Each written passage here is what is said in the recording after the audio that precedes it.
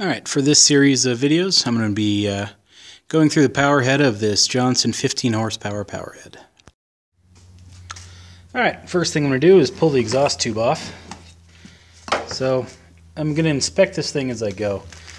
First thing I notice is how loose this tube is. So, I'll be replacing the grommet inside of there, and while I'm at it, might as well replace the back one.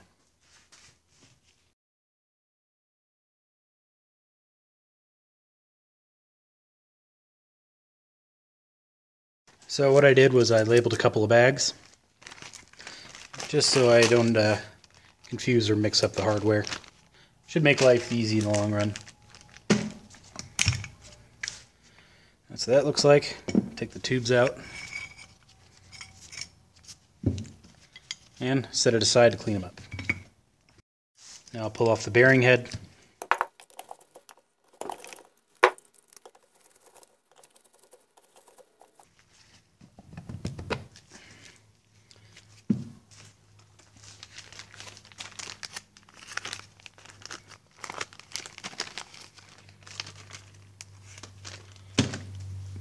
And set it aside and clean that one up too. Alright, with those off, makes it a little easier to work on the thing.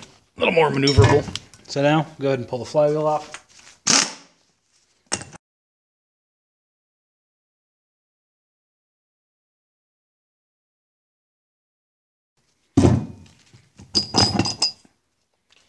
And flywheel's off. Now I'll go ahead and remove the armature plate here, ignition plate, whatever you want to call it.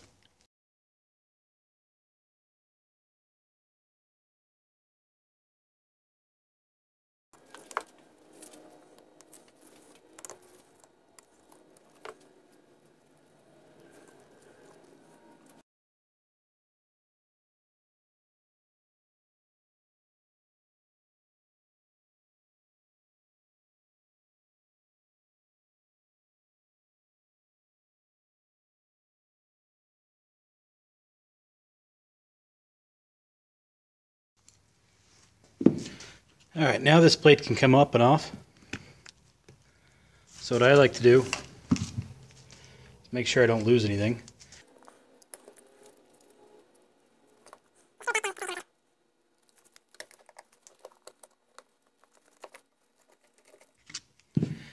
And the rectifier terminal block and that guy all in one piece, won't lose much. I got a punch, so I'm going to go ahead and pop that pin out of there.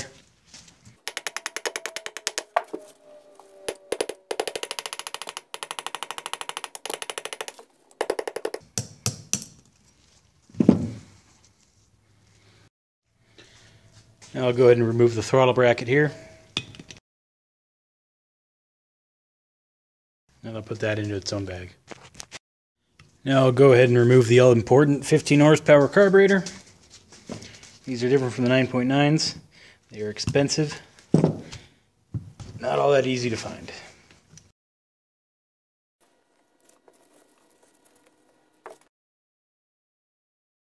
Looks decently clean inside. So what I do, I rotated that off just to get more clearance to the bolt and just make sure I screw it back in so none of that gets lost.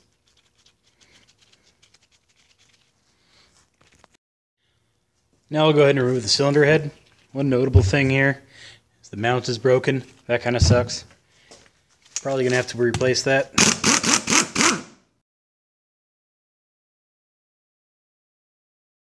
Alright, that's off. I'll go ahead and remove the cylinder head.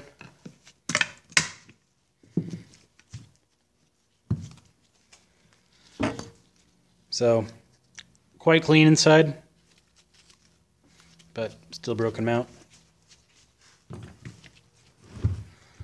Looks like we have some carbon deposits on the piston. No ridges on the walls.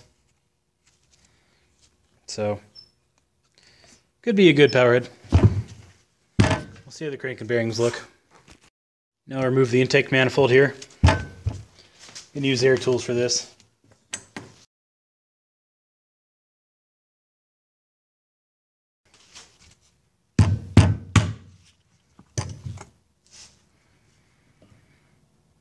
Reed plate looks okay.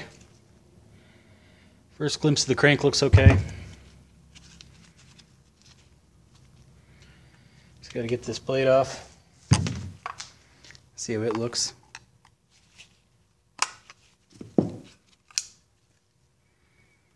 Yeah, looks pretty clean. Alright, now I'm going to split the crankcase.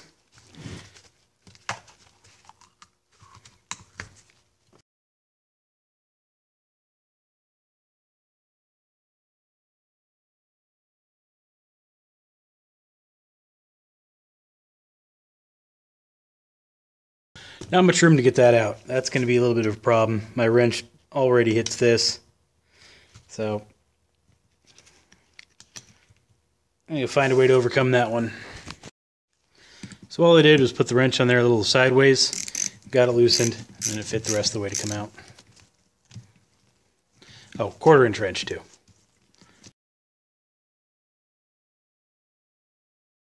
Now, we have a taper pin right there. The problem is, all it's going to do is hit that little stud there. So I'm going to see if I can get there with a wrench and pry it out the other way.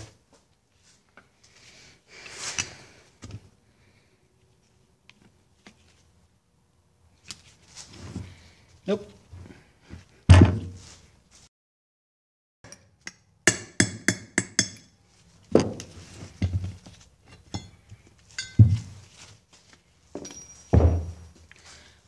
Well, that works too. So, inside, decently clean. Got some grime and whatever inside of there, but I'll clean it out. Should work okay. Alright, now I'm going to pull the pistons apart. So, what I'm going to do is mark it, top and bottom. All I do for that is get a Sharpie. Write T on it. Hopefully my rubbing won't wash it off. And do the same thing right there on the side.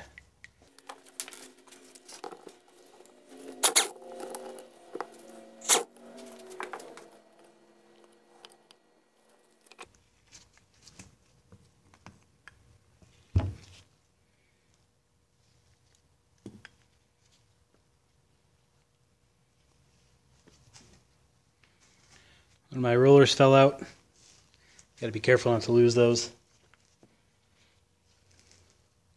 So then what I'll do,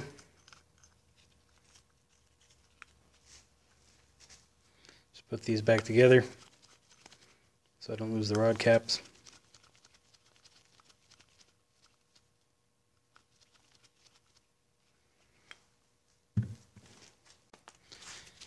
I'll get a bag, just put a T on it for top.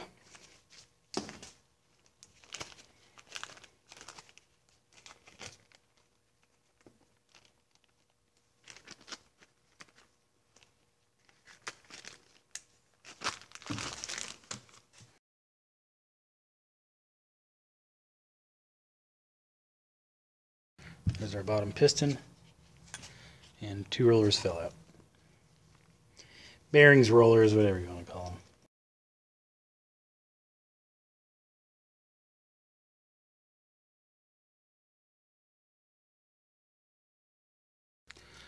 Crank bearing, really good condition. That rolls just fine as well, as does the top. So I'll get rid of the seal after I pull the key out of there.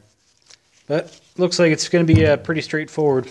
Hone, re-ring, reassemble. Should be okay. Alright, now what I'm going to do is take off both bypass covers, the starter bracket version and the exhaust side.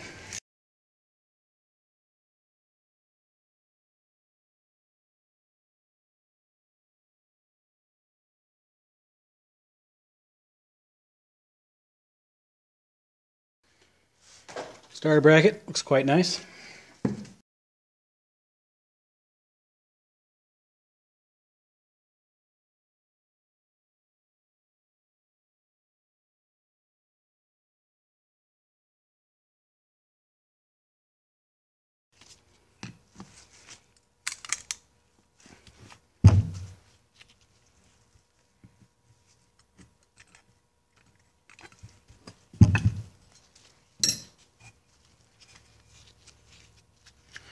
Got some carbon buildup, but I'll get it all cleaned up. Well, looks like a nice Powerhead. So I'm going to go ahead and strip off all the paint, repaint this thing. This one's white, it's going on an engine that's blue. So yeah, that'll be my next video.